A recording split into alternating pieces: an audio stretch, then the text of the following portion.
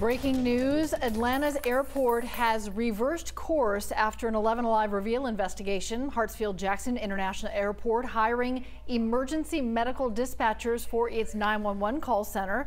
Chief Investigator Brendan Keefe uncovered dozens of deaths at the nation's busiest airport in our exclusive investigation. And Brendan, this is a significant shift, and it's happened very quickly after your story. Yeah, Cheryl, it's a big deal. Every 911 dispatcher at Hartsfield-Jackson Atlanta International Airport will be trained to deliver CPR and other medical instructions over the phone, a life-saving system they're currently prohibited from using.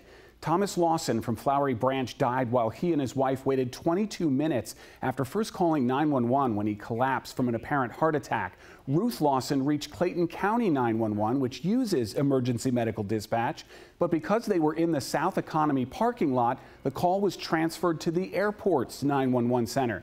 The dispatcher who answered was medically trained at the airport, having left a job as the EMD manager for Fulton County 911 just 6 months earlier. But the airport doesn't currently use CPR or EMD.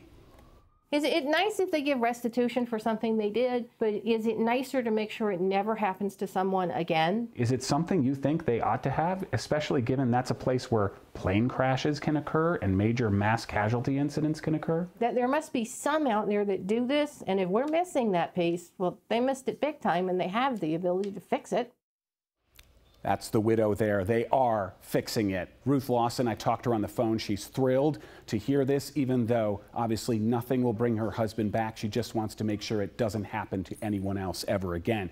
The airport has not made any announcement here. We got this all through public records. Just 2 days after our first investigation aired on 11Alive, the airport got this quote from the vendor that will install the emergency medical dispatch software and train all 911 dispatchers in EMD. The job postings for new emergency medical dispatchers and supervisors is live right now on the city's website. And our complete investigation, including the 911 calls and accountability interviews with airport officials, is posted right now on 11alive.com.